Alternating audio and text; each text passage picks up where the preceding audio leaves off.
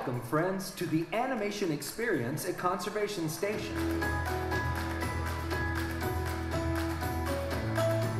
Since the 1930s, Disney animators have put their pencils to paper in service of the idea that the greatest inspiration often comes from the magic of nature.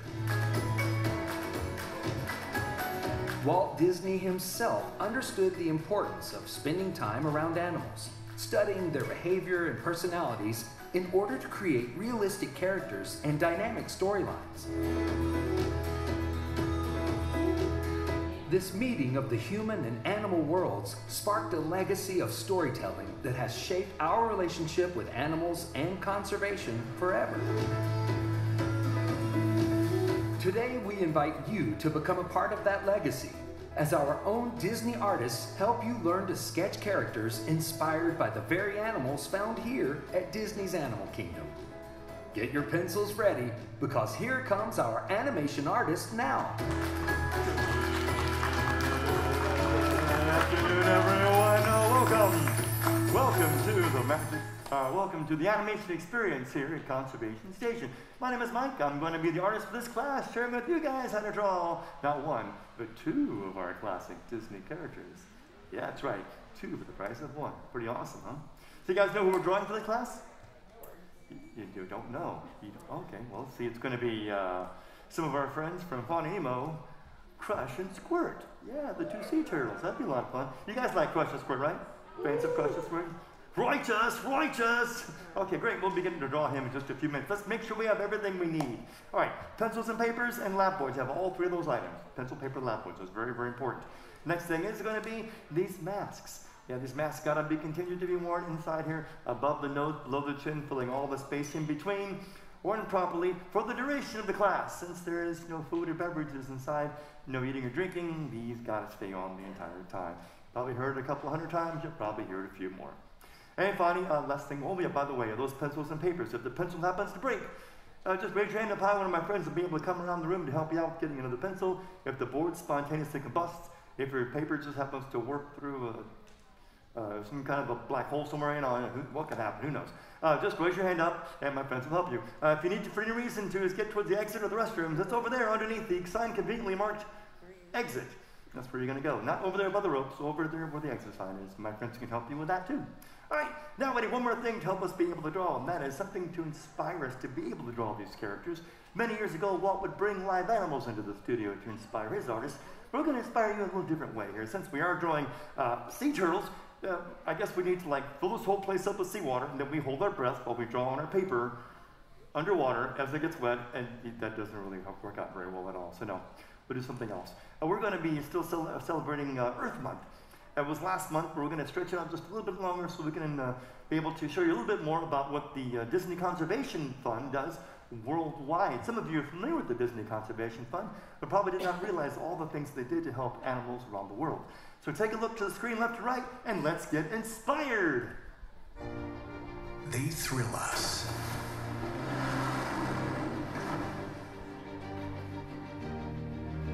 Make us laugh. And make us cry. They make us think. She's beautiful. Inspire us. And teach us. Most importantly, they connect us to the world of nature. And right now, more than ever, they need us.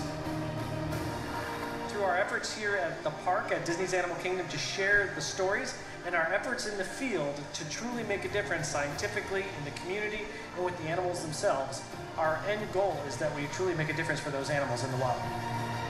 The Disney Conservation Fund is proud to celebrate and protect the wildlife we share our planet with. From our experiences and dedication to animal care, to our work to save wildlife, and our support of conservation heroes, the Disney Conservation Fund is committed to ensuring a world where wildlife thrives and inspiring all of us to treasure and protect the magic of nature. We blend the love of nature and a respect for animals that Walt Disney always had himself with making dreams come true, getting people excited about nature and about being out in the wild. Every single one of us matters and has a role to play every single day we make a difference. Let's learn to live in peace and harmony between nations, cultures, religions, and between us and Mother Nature. At Disney, we're not just talking about helping the animals that share our planet. We're doing something about it.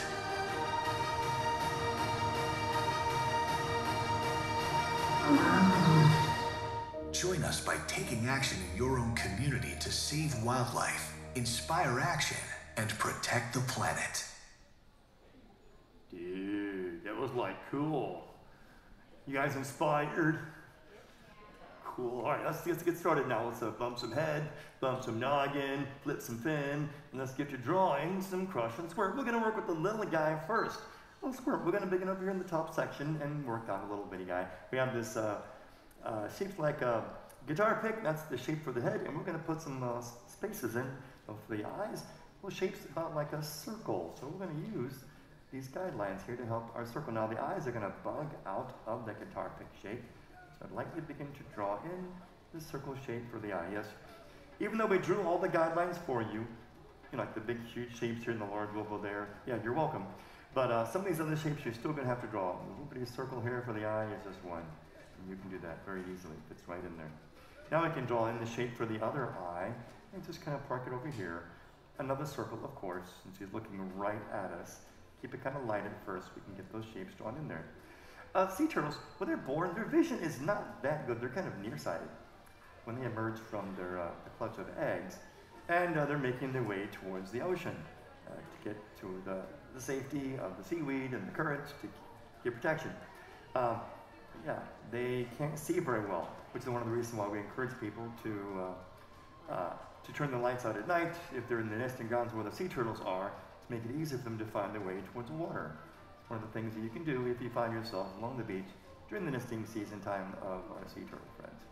Next is going to be the pupil itself. Let's draw a pupil in here. Now when they do get in the water, their vision is quickly corrected. The water compensates and allows them to see remarkably well. So there is a little circle shape, and I'm even going to put in a reflection of light inside of the eye. You don't have to draw that if you don't want to, but you can, and kind of darken that pupil for our pupil. So the eye has it in there, and then we'll do the same thing on the other side, draw another pupil. I'm looking right at this little circle shape fitting neatly in this spot. Draw those in there. A small reflection of light inside, and then shade that as well. Then what we need to do is go ahead and darken the shape for the circles around those eyes. You may as well darken that in. There's the left one, and now here's the other. Pretty cool. Now, for the eyes, since he's looking over at us, let's go ahead and put in another thing that you guys think about when you think of sea turtles. One that always crosses your mind, is probably in the forefront of your mind right now. The next important thing is expressive eyebrows. See, that's what you're thinking of, right? No? Okay, well, if you think about it, animated characters usually do have expressive eyebrows in order to be able to have anthropomorphic features. The animators do that. Give them more human-like expressions and features so that we can be able to understand them and sympathize with them. Without these anthropomorphic features, we would probably not care as much for the characters. And since a little bitty guy like this has these big, huge eyes with expressive eyebrows, makes him adorably cute. All right, so there's our little eyebrows. Now let's go ahead and close off the top shape of that head, which is that guitar pick. Darken that in. We can also work away on the bottom. The rest of the guitar pick shape is the head, but we're going to just leave us a little bit of room at the bottom to curve around the bottom here. Leave a little bit of room there for the neck, a little bit of space, and then I'll do the same thing on the other side as I close in this shape for the head. A bit of room in there. And now since he's staring at us, we need to go ahead and draw the rest of his face. Now they do have a beak, a nice little bitty serrated beak, but here because he's looking right at us and he's so small, you don't really notice the beak as much. So we're going to draw in some little dimples.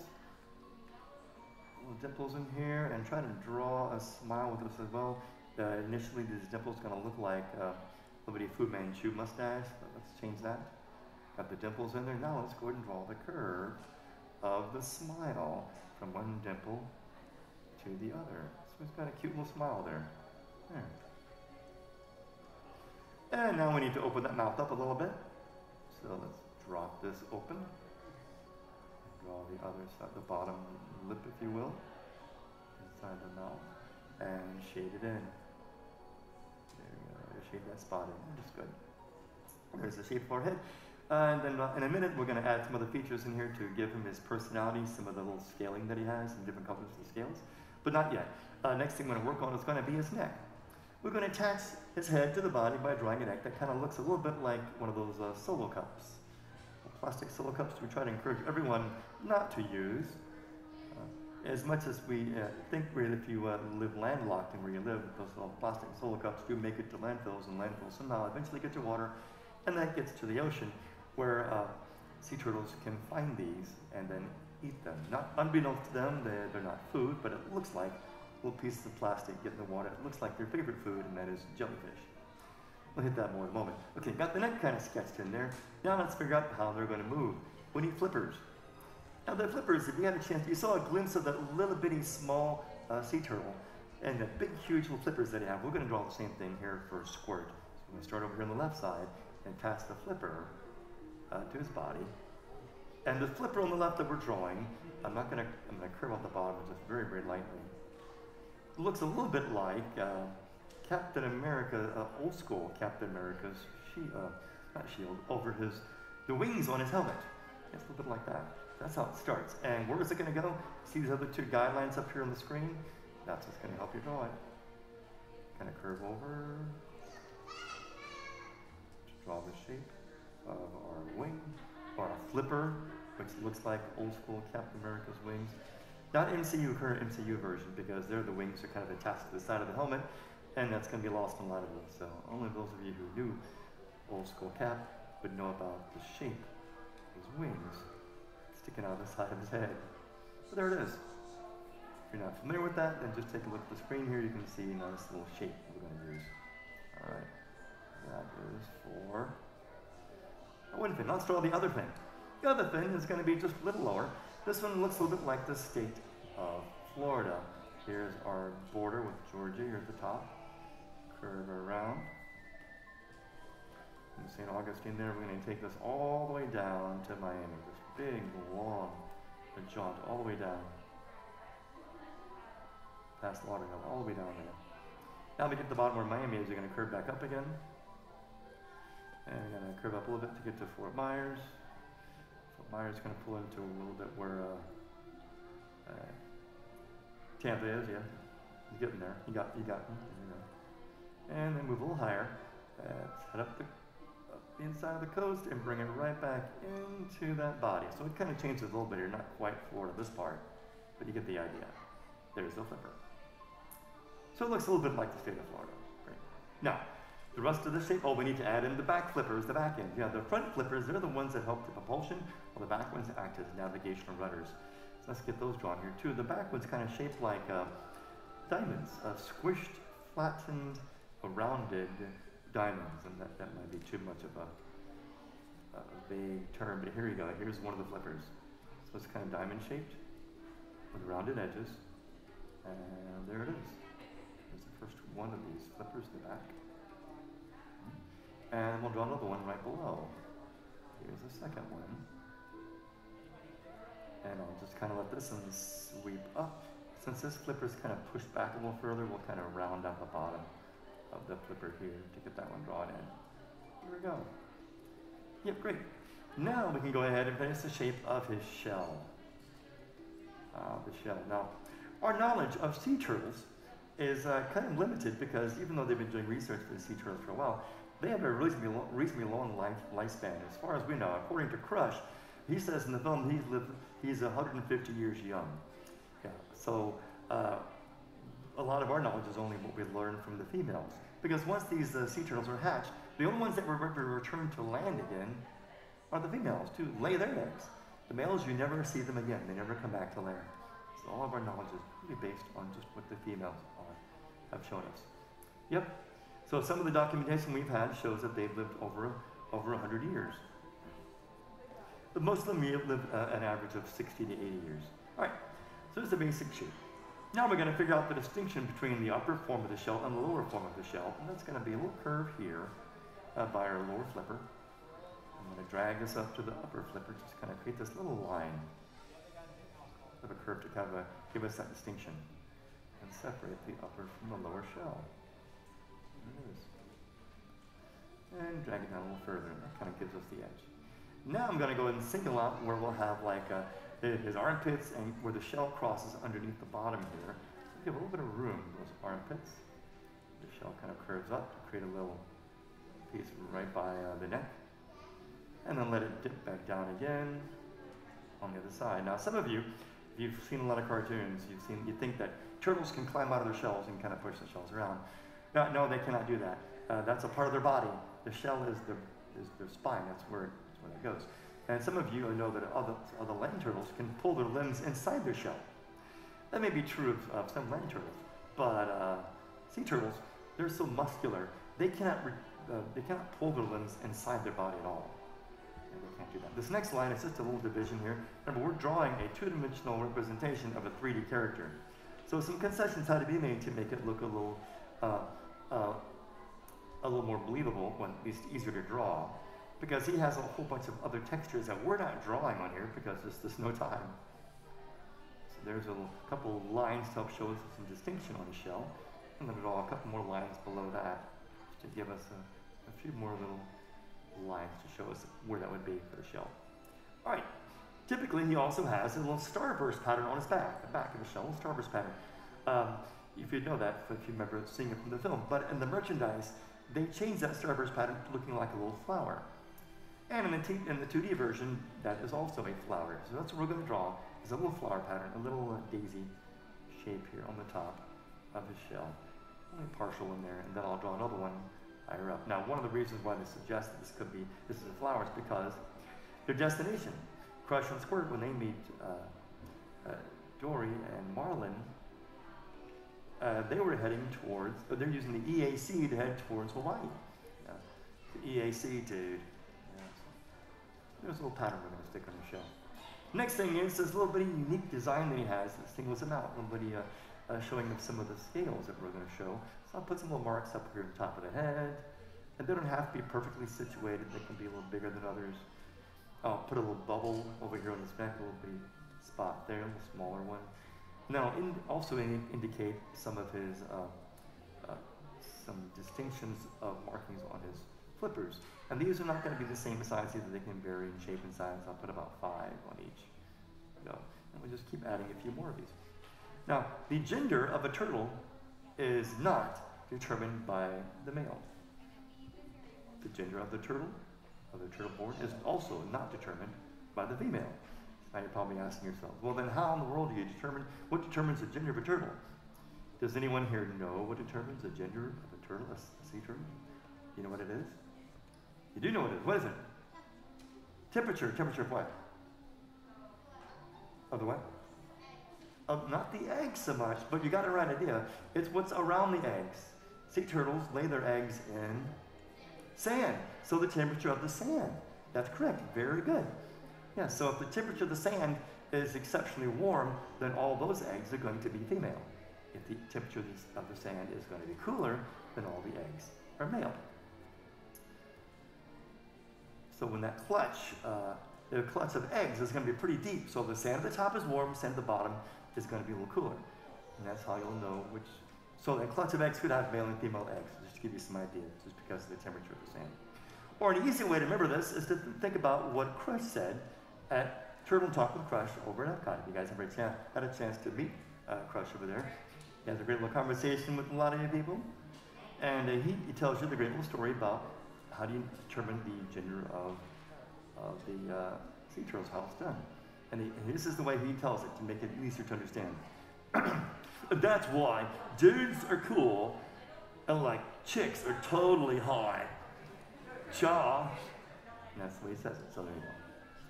So let's add a few more little markings on here for Crush, for Squirt, and 5. There we go. That's pretty good. Now let's switch to the other, his daddy, whatever it is, go to Crush. But Crush, this is going to be a little tricky. The eyes are probably the trickiest part of the entire drawing, guys. So I'm going to suggest that you don't draw heavy for this. Draw light. And let's go ahead and draw the shape that looks like a balloon. Like a little balloon shape. So very lightly, guys, it's going to go above the guidelines. These guidelines are helpful to a degree, but don't really help us too much. Let's get that shape. It looks like a little bit like a balloon. So lightly draw this, very lightly. Up and around, a balloon-like shape for the left eye. The right eye is not going to look like this. It's going to be different. The head's turned. We can show the transition, though, over here on the other side. Let me go ahead and draw a little mark to indicate the beginning of that beak, or the nose, if you will. Curve here. Curve. And then here we can add in the shape of the other eye, which is going to be a little different.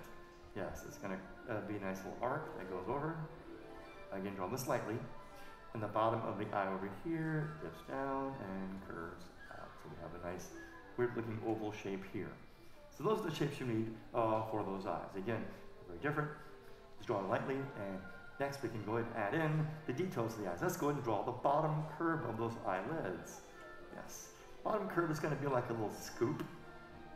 I'll curve this around to make sure the eye keeps its wide, this oval round-like appearance. And then we just kind of bring them right back under. So this is our darker mark for that left eye. We'll scoop. And we can even show a little bit of the bottom crease of it here too. Just a little bit. Gets that part of the eye drawn in. Next is the eyelid. He doesn't have this wide-eyed stare like his son does. He's kind of like laid back and cool and like totally chill. So we're going to head and draw a little line here to indicate his eyelids. Not completely open, he's just chilling. He's happy to see his son next to him. So we're going to draw this curve for the eyelid. And then we're going to make it thicker and darker. Like, yeah. There we go. Curving that around to the other side. Now that's drawn in, I'll go ahead and darken my curve of this left eye, including the creases of the eyelid above. Yeah. And there it is. Right. Next thing to add to the eye, so it doesn't look like a complete blank stare, is a pupil. He needs to be looking over at his son. So here it is, nice little oval shape right inside. And I'm going to put another reflection of light, just like it did for the sun, in the pupil there, and shade it in. Yes, shade that in. There, now you've got him looking over at his boy. All right, now switch eyes and do the other one. We'll do the little scooped shape to the bottom curve first. Let it slide on down. And the cool thing about this, you don't have to worry about it being symmetrical. Yeah, symmetry is kind of out the window here with the head being turned. So you don't have to worry. It's not going to look even on both sides, and that's okay. This bottom curve of that eyelid. Now let's draw the top curve here for the eyelid. It's going to go just a little bit above that guideline. Curve this one just a little higher too. There we go. And now the other one, curve this around. And drag it on over. Now if you make a mistake, it's okay, you can go over it with a better line. And you can kind of bury it underneath this thick eyelid. There you go. Got it. And then I'll go ahead and close off the rest of the eye on the right and darken in my eyelid across the top. Putting it where I want it. And inside. Finally, add in the last pupil. Here it is, over against the side here. With a little bitty circle for the reflection and darken that as well. Yes. Here we go. All right. Got it. Now let's work on his eyebrows. Okay, now you see Squirt has a little bump on the top of his head, and you're wondering why Crush does not. Well, we're just going to know it's because his head is tilted back. Crush has these expressive eyebrows, and his are protruding here at the top of our shape. So I'm going to draw a little curved little bucket shape and show the extension of those eyebrows going left and right. So this is the top piece right there. We can add in, if you think about these, if they look like eyelashes to you, that's fine, they're not. But add eyelashes on either side to give you an idea of where. But this is the sides of the eyebrows. Go ahead and connect it to the top part of that brow there. See? And do the same thing going the other way. Up and over. Curve out the shape of that brow. Very good. All right, next is gotta be those cheeks. Sure, we gotta draw some cheeks in here. We'll pick it up from the left one and curve it a little wide. Then get inside the space and curve just a little bit lower. Cheek. This I'm making just a more finite line because I can. It's an easier curve to draw. This is not quite as complicated as those eyes that we drew earlier. And the right side is going to curve just inside our oval. Drag it all the way down. Good stuff. All right, now he needs a smile. All right, we need a dimple over here. A nice little curve for the dimple, like a little C-shaped curve. Probably a little crooked, C-shaped curve. And then for the right side of the dimple, using the same guideline underneath the eyelid, draw another little bitty, dinky, tiny curve to the edge of that part of the smile. Now we do have a beak to draw. So the beak is going to be a nice little S-curve shape here, taking it right to the arc that goes through the circle, or through the oval. It's not a very strong S-curve. It's kind of a very narrow S-curve. And then for this left side, this is a fun curve to draw because you have to go below the guideline, above the guideline, and reconnect. This is a fun one to draw. This is probably one of the most fun lines to draw the entire drawing because it's so cool. It's an S-curve, nice and big and wavy. Now let's get the mouth open. The bottom of his mouth is going to dip down a little bit to the left of our marker here, so I'll put a little bitty curve down there. It looks like a chin, but that's not a chin. And then from this right side, connect it to that lip. I just kind of drag it over and connect it to the lip. For the left side, it's another hill, a rolling hill that goes up and over, or you can start at the top here and let it slope rolling down. Either way, there you go. That's what we want. Now, inside the mouth, let's put in a tongue. He needs to have a little tongue in there. See, one of the reasons why they think jellyfish is their favorite food, well, jellyfish is their favorite food, when they see the plastics in the ocean, they will open their mouths and try to eat it because it looks like jellyfish, but they can't spit it out because of the design of their mouth. They don't have the ability to be able to spit things out. It has to go through their system, which is why one of the reasons why we encourage everyone not to use those single-use plastics. All right, we got the head taken care of. I'm going to put in some little markings on the top of his head, some little bitty his little scales up here. So draw a few of those. They don't have to be perfectly aligned. They don't have to be symmetrical. We just kind of drop them in, give them a little personality, just like his son has. Then, now we need to add in, let's get this up here, and add in his neck. Over here, for the left side of the head, just on the left side of the cheek, we'll draw a little curve for the edge of the neck. And then for the right side, it's going to stretch out a little longer because we have a little further to go. Just a little bit further to go. And swing this around. There you go, nice long arc. There you go. We ended up putting little bubble shapes on the son's neck. Let's put them on the dad's neck too. So we'll put 3 this time. And all that's left to add now is the shell. So let's grab some shell to go ahead and darken that curve all the way up to the side of his head. Follow it around the other side of the head. And then we need to distinguish the top part of the shell. Yes, we can do that here. We can see that the top edge of the shell is kind of protruding a bit. So we're going to go ahead and make this other curve on top of it. Let it be a little heavier. Let it be a little darker. Right on top. And lastly, we need to show the distinction from the top edge of the shell and the bottom edge of the shell. Right here, we're going to draw a nice little line to create this little barrier to transition from the top to bottom. Here it is. I'm going to do the same thing over here on the other side. Start by the neck and curve it on over, let it get a little narrow as it curves around. Lastly, we need to show just some more simple lines to show how this curves. Draw some little curves to show this is wrapping over. Draw some lines in like a ladder. And show how these are moving, letting us see the form a little better. And do the same thing over here on the right. Typically, if this were the CGI character, you'd see a whole bunch of texture for how the tortoise shell would look. All right. And there you go, guys. That is a quick lesson on how to draw, crush, and squirt. Did you guys have fun? Yeah. All right. Did your drawings turn out better than you thought they would? I heard some no's out there. And adults, how did your drawings turn out? Okay, not much response on that one. Very good. Okay, well, take a look over here to the far right. You're going to see some black and white images of our artists in the past.